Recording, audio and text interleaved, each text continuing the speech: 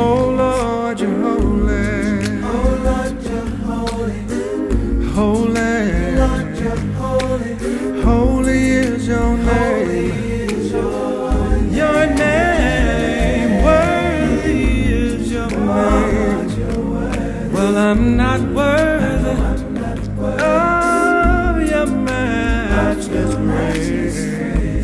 You're worthy. You are worthy of praise.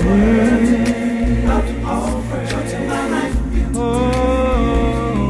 You are my everything. And I kneel before you, Lord. I worship you with a song. Praise you all night long.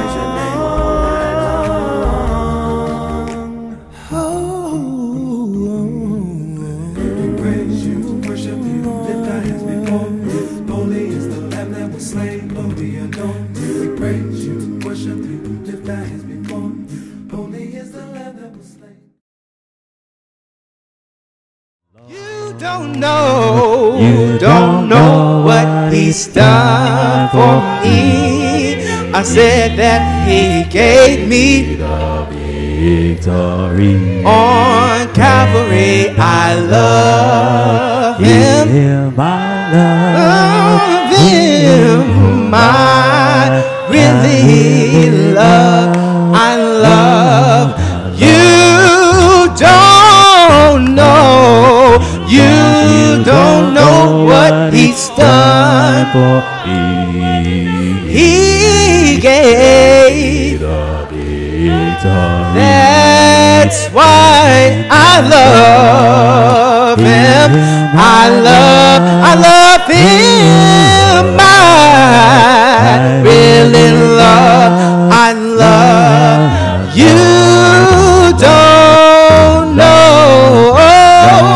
Don't know what he's done for me.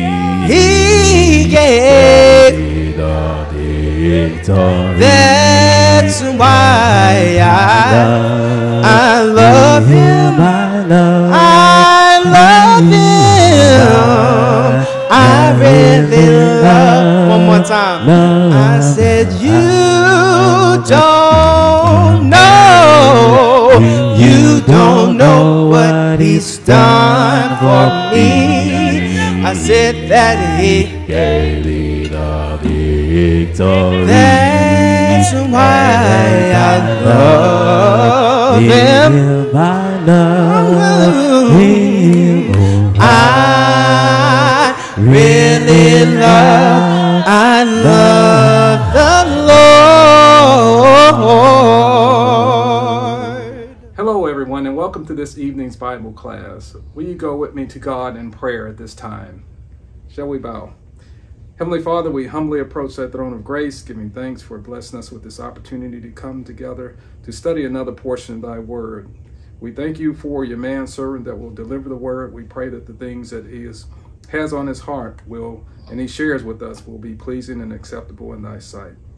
Heavenly Father, we thank you for all that have tuned in. We pray that the lesson will be a blessing in their life. It is in the name of Jesus that we beg of all things. Let us all say amen. Now I present to you our teacher for tonight. Hello, hello, and good evening, family and friends, saints of God, lovers of the truth. Welcome to Bible study. Oh, now, family, we all rise to give God glory, and we still rise to give God praise, for our great God is, in fact, worthy to be praised. From the rising of the sun to the going down of the same, the Lord is great and greatly to be praised. Oh, how magnificent, how mighty, how marvelous, how majestic, how matchless, and how meaningful is the name of the Lord our God. We are thrilled to see you here with us, and we pray that this message will encourage your soul.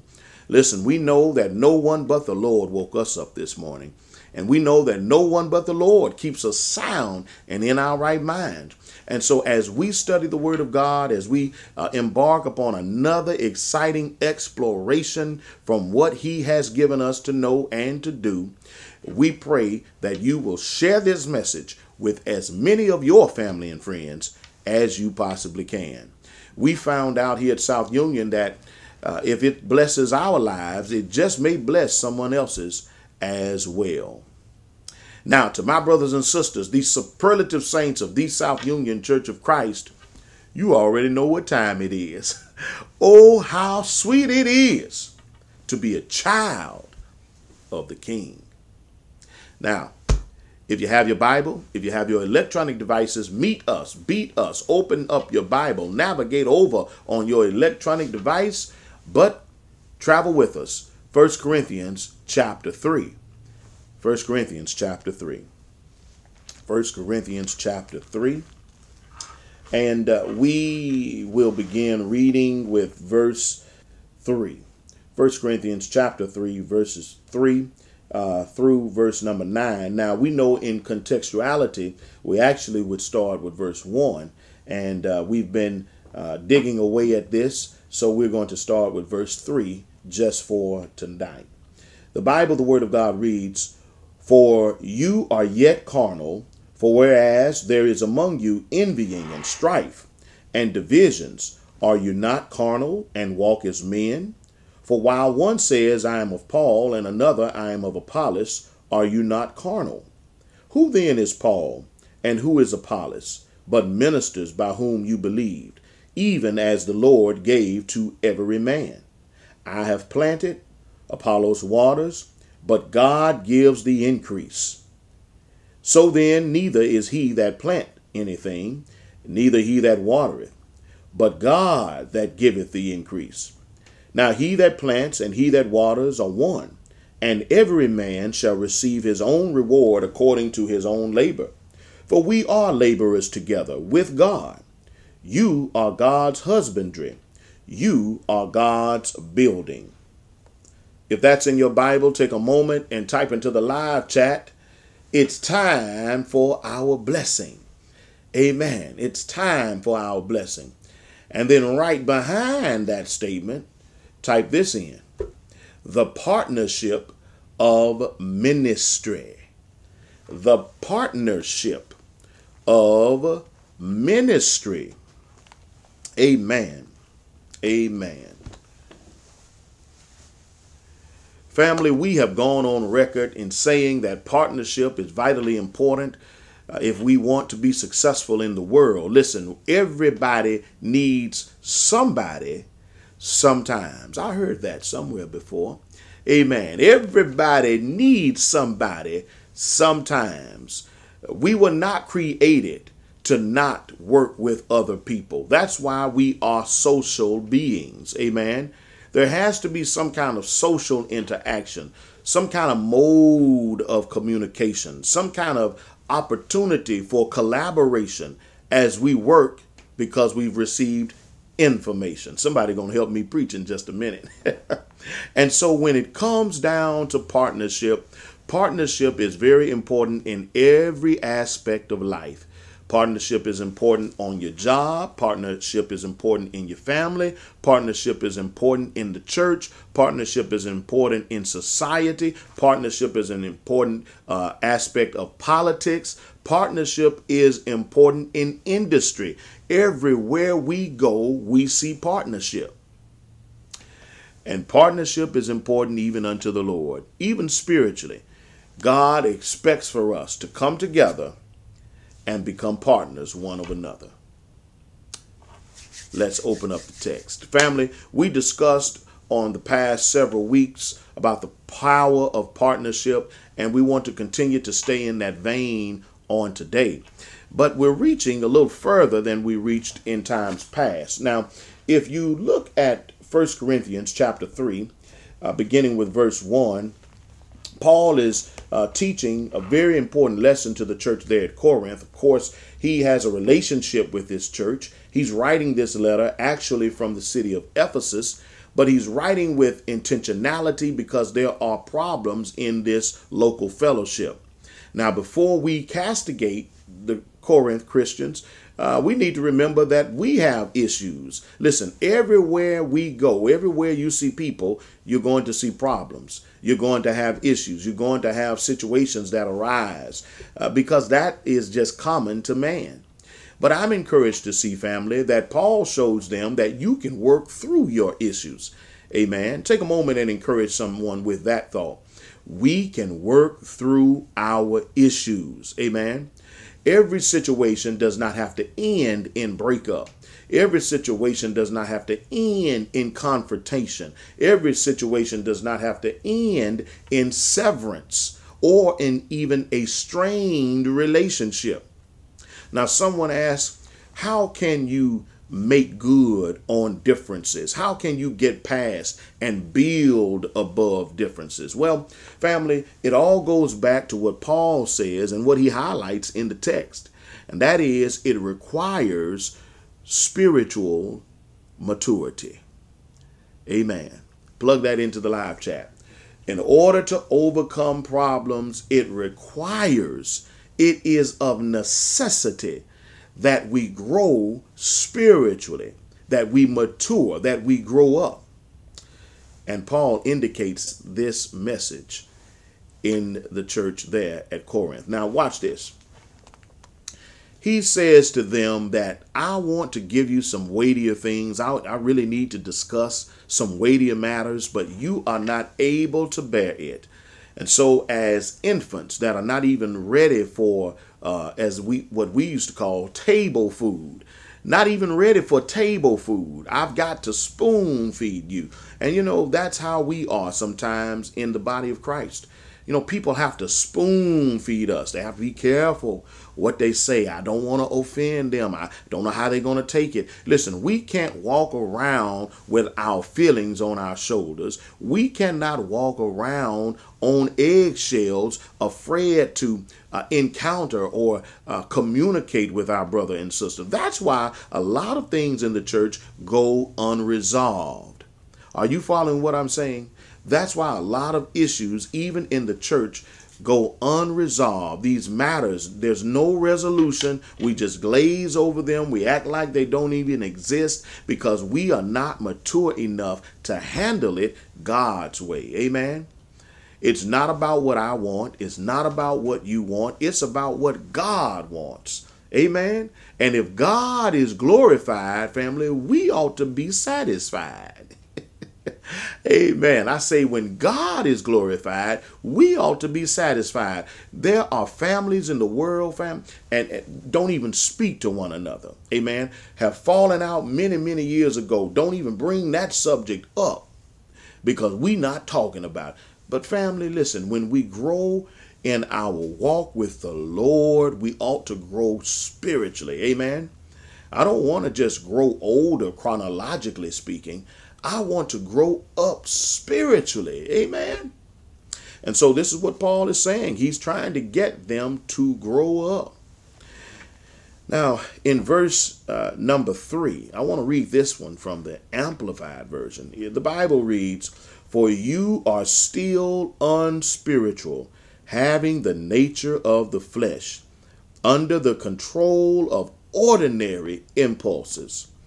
For as long as there are envying and jealousy and wrangling and factions among you, are you not unspiritual and of the flesh, behaving yourselves after a human standard and like mere unchanged men?"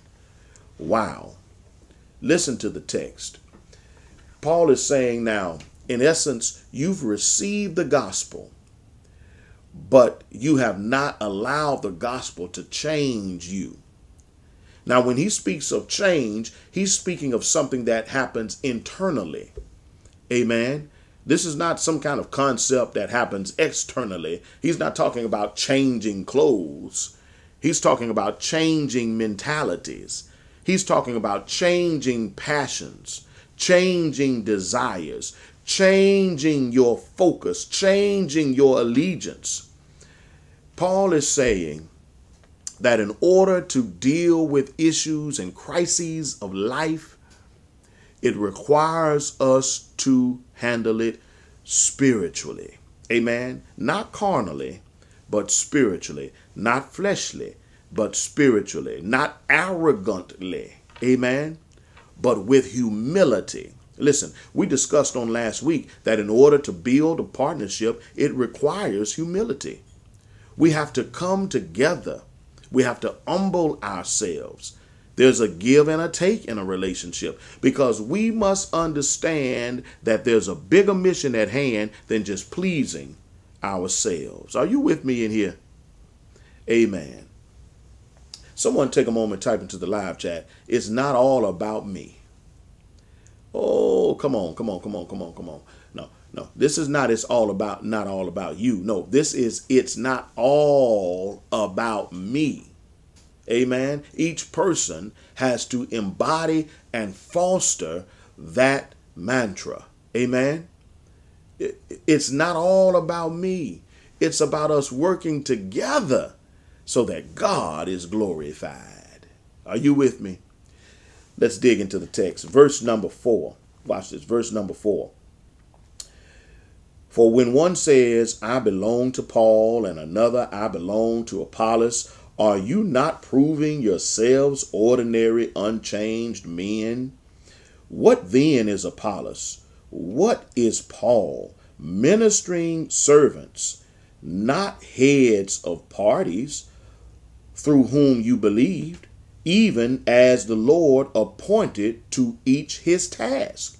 So Paul said, I understand who I am. Amen, somebody. I understand who I am. Paul did not get wrapped up in his own press clippings. Are you following what I'm saying? He wasn't reading his own press clippings. He did not believe the hype of who he was. He kept himself humble. And he says, I understand what my task and assignment is. And Apollos understands what his task and assignment is. And God has given each of us a task and an assignment. But don't lock on to who taught you. Follow them because they follow Christ. But understand that at the end of the day, it is God who gives the increase. Watch this, family. 3 times in the text. 3 times. Verse 5, verse 6, and verse 7. 3 times Paul goes back to reference how that the glory belongs to God. Watch it now. Anything that is ever produced from his ministry, he understood that it's all about God providing increase. Oh, come here, family. It would be a better world today if we could just understand and accept, embody, and execute the fact that anything we have, listen, if it turns out for the good, God gave it to me. If it turns out to be blessed, God did it. Amen. If I turn out to get the job, God gave it to me. If there's food on the table, God provided. Amen, somebody. If my family is getting along, God made that happen. Are you following what I'm saying? If I'm spared from an accident, spared from death, God has covered me. It's not because of how many vegetables I've eaten or how many laps I've put into the gym today. It's not about how far I have run. It's not about how long I have exercised. Are you following what I'm saying? It's about God being gracious, God being kind. He's long suffering. Somebody ought to help me lift this up just a little bit higher. Paul understood that any production that comes from my preaching, God gives the increase. If the ministry that you're working in is growing, God gave it increase. Amen, somebody. If your family is doing well, God is covering your family.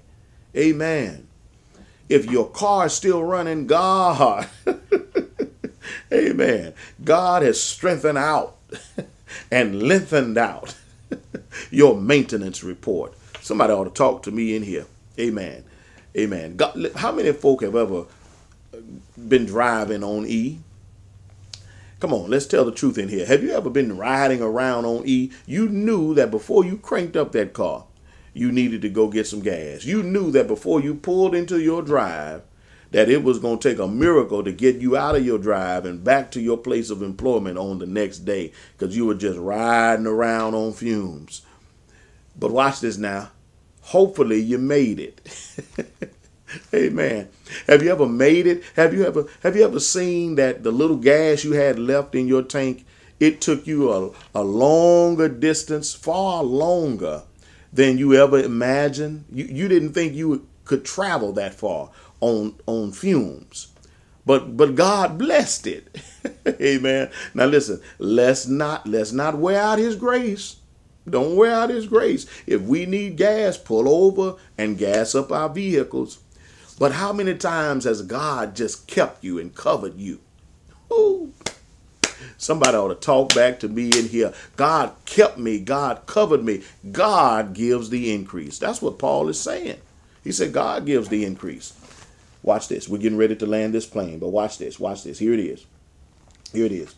In verse number 6, verse number 7, the Bible reads, "So neither he who plants is anything, nor he who waters, but only God who makes it grow and become greater. He who plants and he who waters, they're equal, one aim, same importance and esteem. Yet each shall receive his own reward or wages according to his own labor. For we are fellow workmen, joint promoters, laborers together with and for God. And you, watch it now, you are God's garden and vineyard and field under cultivation. You are God's building." Do you see that in the text? Oh, family, God is still cultivating our lives. What a beautiful, beautiful scene of imagery that Paul drops on the church there at Corinth. And indirectly drops it on you and me. Amen. We are a part of God's garden, God's holy garden, God's holy establishment, and we're still growing. Amen. Plants are not fully grown overnight, but it does take some time. Amen. But when we start to grow, it's God who makes that happen. Listen, partnership, if we're going to ever make it in this world and ever really make a difference in our society, we must partner with one another. And that's exactly what God has thrusted us into in this season of virtual reality. Amen. Listen, when we partner together, someone says, "Well, brother preacher, what does partnership look like?" I'm glad you asked. What does partnership look like in this virtual world? As the messages go out, we share the messages, because the algorithms, that's just a fancy word of how the data is culled. Amen. How it is collected and how it is promoted, how it is marketed. Amen. And when we support the gospel, many men and women are encouraged, all because we've chosen to partner together as one. Before Paul closes his dissertation in this text, he reminds the church that God has partnered with you. Amen. And listen, family, when I know that God has partnered with me, it does something to me. It encourages me. Amen. It encourages me because it lets me know I'm not in it by myself. Watch this now. Here's the practicality of the lesson. If God is partnering with us, God is my partner. That means he's my partner everywhere I go. Amen. He's my partner in the grocery store. He's my partner at the doctor's office. He's my partner in my family life. He's my partner in my social life. He's my partner as I walk with him spiritually every day of my life. In whatever relationship, God is my partner. In whatever endeavor, God is my partner. So it gives me strength. It gives me hope. It gives me faith, because I know I don't have to do it alone. Amen. I'm not in this thing all by myself. Are you with me on today? Are you with me? Listen, I want to encourage you that God is our partner. Hold on to God's unchanging hand, and let's partner together with the Lord. All right. This is a partnership in this Bible class, and we're going to extend to you another opportunity to partner with us at another level. Listen, if you'd like to partner with us in prayer or Bible study, call the number that you see at the bottom of your screen. And as we continue to work with one another, always remember that there is strength in partnership. Strength in partnership. God put us together, family, for a reason. Amen. You believe that? God put us together for a reason. There's a reason that we're together, and it's to give him glory all of our days. All right. Well, we've come to this part of the lesson where it's time for us to continue to pray together, and God will bring us back together. Amen.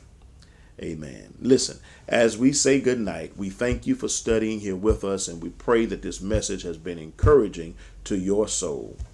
Listen, here at South Union, you know what we say. Yeah, we love you, and there's not a thing that you can do about it. Have a peaceful, prosperous, and productive week, and Lord willing, we'll see you back here on next week. Take care. God bless, and good night.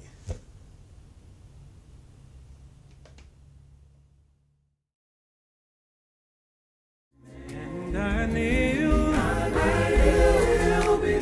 before you, Lord. I worship you with a song. Praise you all night long.